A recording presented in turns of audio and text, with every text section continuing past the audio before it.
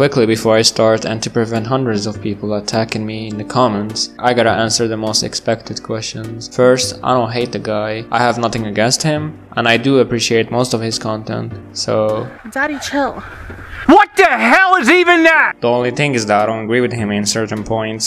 And just because two adults on the internet disagree with each other doesn't mean they hate each other, so keep that in mind. So try and watch the full video before you comment, please. Omar Rahmoun is a YouTuber and he also makes TikToks. That's how he initially blew up, especially with his motivation videos. He showcased his day and the highlights of it. I think a lot of people heard about this new trend. صباح. I've been noticing a lot of people sending me messages at 4 AM lately telling me that I gotta wake up, and I'm like, shut your stupid. Ironically, most of them don't have a solid reason to wake up early. They are only doing it because Omar over here does it like some sort of طقوس يومية in order to be as productive as possible most of the day, which is extreme unless that's fun for him, which makes him more like an AI robot than a human being. Ignoring entirely that being unproductive is just as important as being productive, and also taking a massive wet diarrhea on the fact that we as humans need at least 8 hours of sleep in order to let our bodies function properly during the day, and that's the recommended time by the healthcare system, but it works for him. Let's focus on this sentence. It works for him. Him, not you, not you. Him. And a lot of people are taking his TikToks like a damn tutorial or a magic spell to success. He almost reminds me of my dad when I was young. Never mind, that's a bad example. He reminds me of my uncle. Shit, that's even weirder because my uncle touched me when I was... The point is, Omar is not your dad, nor your uncle. He is just a dude that read about philosophy books and adopted them in his lifestyle. And now he thinks he can change the world, which maybe can happen in the future, but for now, the only change he made is make a lot of people wake up at 4 AM for no reason. Shut up. Shut up. I don't care. I don't care. This takes me to my next point. When I watch his TikToks, I immediately thought that he is definitely following some kind of spiritual life or maybe a philosophy, and that's exactly the case. In his recent video, he talks about how his mind thinking changed, and it turned out that he's a stoic. Stoic is a term for people that follow stoicism, which is a philosophy. تحت الفلسفة سموها stoicism. When I first heard him talking about it, I kinda fell in love with the concept of it. Then I started reading more. I haven't read a lot of books. I've only got a little pieces from here and there, but the more I read about this philosophy, the more I don't wanna be a stoic. When you Google stoicism, the main definition تاعها هو the endurance of pain or hardship without the display of feelings and without complaint. Like any philosophy في العالم, there is إيجابيات وسلبيات. I wouldn't deny that stoicism can improve your life in some ways. For example, you feel more calm, more productive and empowered, and you can even survive through stressful times. But it also can have a downside and a negative impact. The problem with stoicism is that it talks about focusing only on what we can control, like thoughts and actions, but it rarely teaches you how to deal with things that we cannot control. And suppressing your emotions isn't the solution for every problem, in my opinion. Stoics don't care about others people's feelings. This can be a downside too, in many situations actually. By not openly showing emotions, it's difficult for others to connect with a person that is a stoic.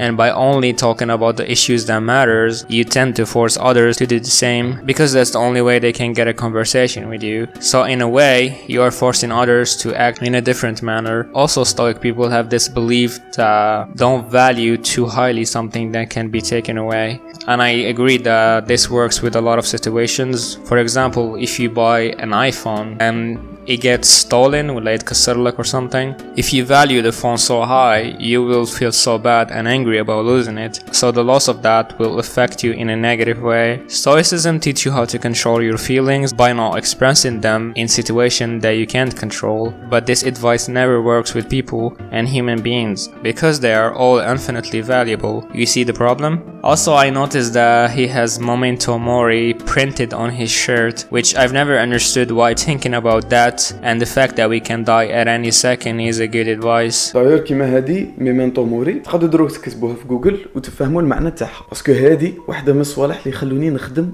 كل يوم بلا ما نكره. I think it's actually a horrible advice. Yes, I know that I'm gonna die one day, and I think everyone does, and I accept the fact that I'm gonna die. eventually. It's something that I cannot control, and I do tend to forget the audience mood unless someone close to me dies. Then I remember that we're gonna die, and it hits me sometimes. But there is a reason why we forget such things, because thinking about that is depressing. And there's a reason why God didn't tell us when we're gonna die. Some people can argue and say, if you live life like there is no tomorrow, then you're probably gonna be more productive. Which it doesn't make sense in my opinion, because if I'm gonna die tomorrow, then what's the point of being productive today?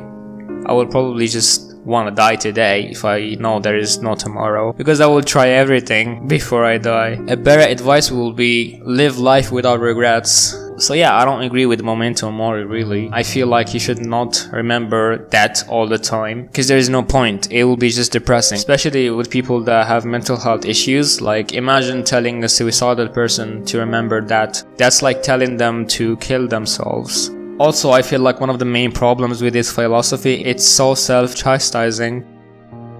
Stoicism requires and encourages self-chastising. Well, humans are naturally going to feel bad and good throughout the day, and while I agree that leaning too much into these emotions are a bad thing, I don't know if filling them with self-chastising is the answer neither. There's an aspect of Stoicism that inspires people to be what in my opinion is attainable and godlike, and a lot of us are not godlike. In fact, most of us aren't. If we are going to follow the Stoics ways, we need to suppress our emotions, and I feel like that's very toxic. I like being angry, I like screaming, even if it's a video game.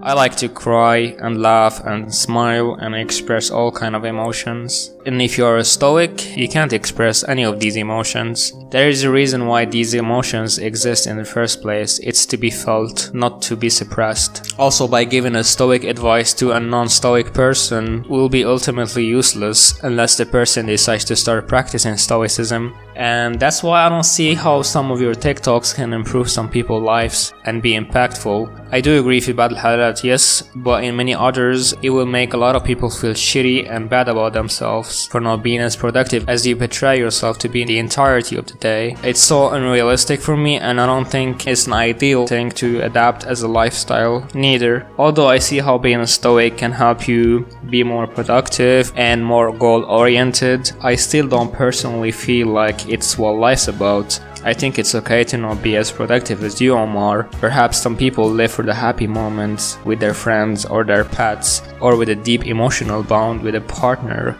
Life isn't all about self-discipline and waking up at 4 AM every day and pursuing a godlike personality or seeking perfection. And I know that's gonna sound very cliche, but everyone is special the way they are, and if everyone is perfect, then no one is perfect. And for those people who are waking up at 4 AM with no solid reason, what you can do instead is understand the core concept behind Stoicism, and when you understand those principles, then you can act in your own manner. You can build your own routine. You decide whether waking up at 4 AM is a really good thing or not. Listening to someone that tried it and worked for him, in this case Omar, it works for him perfectly, and there's reasons for that, but that doesn't mean it's gonna work for you. Without mentioning the fact that everyone needs at least 8 hours of sleep كما قلت لكم. That means لازم ترقد على 7:30 تحشية باش تنوض على 4 الصباح, which will be the most boring and depressing routine ever in my opinion. And there's no philosopher في العالم that can tell you waking up at 4 AM will magically change your life. It's just impossible. Everyone have different outcomes, different experiences. All what you gotta do is find the routine that fits you and makes you happy.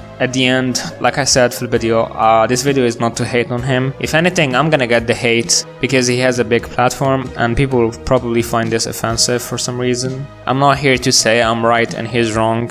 I'm just simply showcasing my opinion. I can be wrong just as I can be right. I respect what he stands for, and I think it's a very good thing to see others adapt different lifestyles and philosophies, and I'm not against that at all. But the point of this video is to discuss why I think his belief cannot be applied on every person. So yep, hopefully you enjoyed this video, or hopefully ما تفلسفتش بزاف because I talked about stoicism, but I tried to keep it very simple. And yeah, if you enjoyed the video, then hit a like and subscribe.